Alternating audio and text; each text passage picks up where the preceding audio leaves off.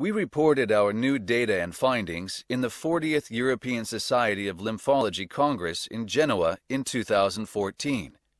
We would like to take this opportunity to provide a presentation from the surgical point of view.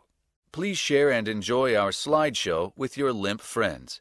Why is it that for lymphedema patients who frequently experience cellulitis, we have recommended a surgical treatment that has been contraindicated until now? Today, I would like to discuss 3 different points. The first point comes from the fact that the lymph surgery we propose has advanced into an ultra-minimally invasive procedure.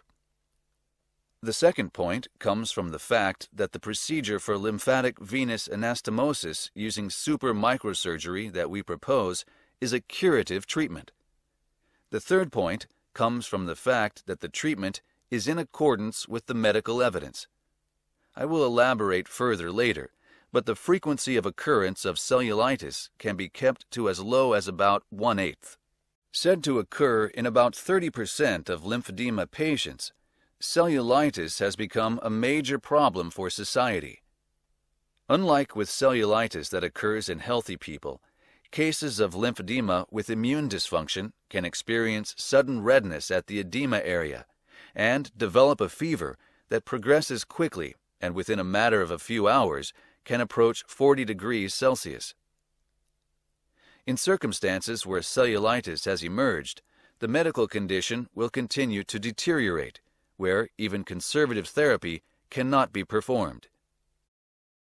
Because inpatient treatment lasting several weeks is needed at times, it can be difficult to continue with work. Intensive care for septic shock can cost upwards of $2 million. A 54-year-old woman, she had undergone cervical cancer surgery 16 years earlier. Her chief complaints were 3 or 4 attacks of cellulitis each year, accompanied by a 40-degree fever, as well as unsightly lymphorrhea exceeding 400 to 600 cc a day.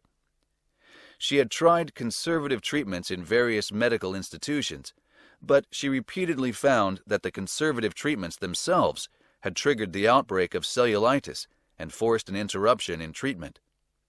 Gradually, she stopped leaving her home even, developing depressive symptoms and experiencing suicidal ideation when she visited our hospital. We performed lymphoscintigraphy and ICG lymphography to assess her lymphatic function.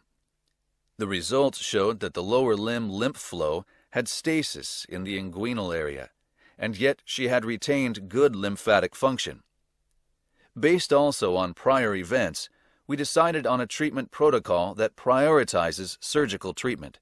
By using lymphoscintigraphy, ICG lymphangiography, ultrasonography, and non-contact vein visualization devices to identify the lymph vessels and subcutaneous veins before surgery, we are able to create a lymph map and vein map in the affected area. We aim for where the lymph vessels and veins approach or intersect one another and decide on multiple places for skin incision sites. The significance of implement bypasses at multiple locations is that there are also reports that the anastomotic patency rate several years later is about 35%, so we perform anastomosis at multiple locations with purpose of making assurances. Performing these detailed preoperative examinations increases surgical accuracy as well, and skin incisions can be performed at 1 to 2 centimeters, allowing for surgery to be conducted under local anesthesia. We have even been able to perform it on patients aged 90 and older. Here I will show you Dr. Hara's LVA video.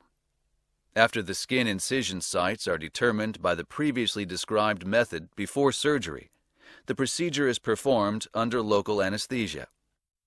The white object appearing here is the surgeon's index finger. The skin incisions are 1 to 2 centimeters. We find the collecting lymphatic vessel from the subcutaneous fat. It is this white transparent lymph vessel. Next, we seek out the subcutaneous vein. Using a surgical microscope, we anastomose about 0.5 millimeters of lymphatic vessel and vein with 12-0 nylon thread. When 4 or 5 stitches are made, the anastomosis is complete. After anastomosis, we make sure that the lymph flow is flowing properly into the vein. The influx of lymph causes the red vein to change color to white. We then conclude surgery by closing the wound. The internal pressure of lymph vessels after lymph node dissection is said to rise to 50 millimeters of mercury and higher. By contrast, the internal pressure of normal subcutaneous veins is 10 millimeters of mercury and below.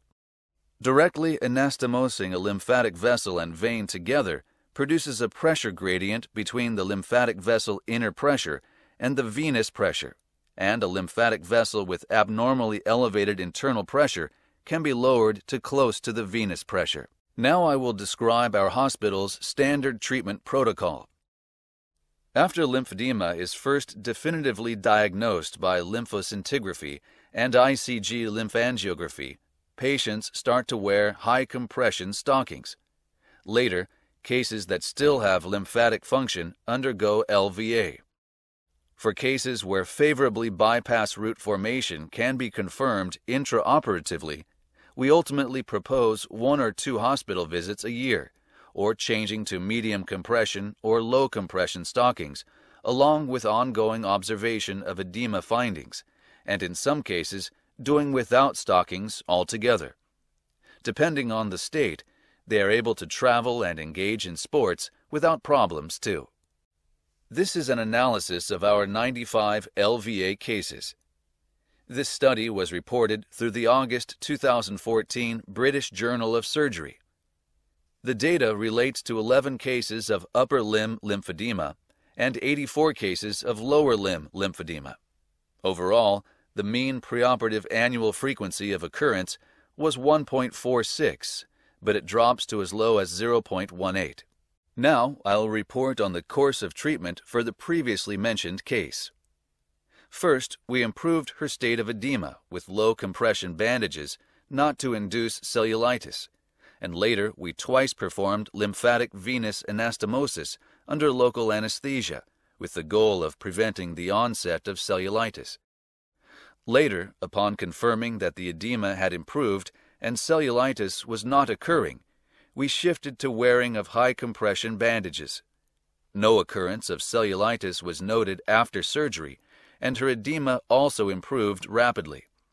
Her knee shrank in circumference by 20 centimeters or more, and her lymphorrhea disappeared, with absolutely no cellulitis showing up. Now she attends dance school every week and enjoys a busy life filled with travel, shopping, and visits to hot springs. Here I'm showing you results by staging of the lymphedema. As the staging progresses, the frequency of occurrence of cellulitis rises, but the occurrence of cellulitis has been prevented even in severe stages, so long as even a little lymphatic function remains. At stage 3, the mean annual frequency of occurrence is 4 times, whereas after surgery it drops to about 1/6 at 0.62 times. Here we can see the results with and without radiation therapy. The group that underwent radiation therapy was found to have a significant rise in the frequency of occurrence of cellulitis. Our procedure forms a bypass route outside the range of irradiation, so it can still lower the frequency of occurrence of cellulitis in cases that have a prior history of irradiation. However, this is not to say that it has an effect in all cases, and cases of idiopathic lymphedema due to lymphatic hypoplasia have total disappearance of the function of the lymphatic vessels to be anastomosed, with no observed improvement.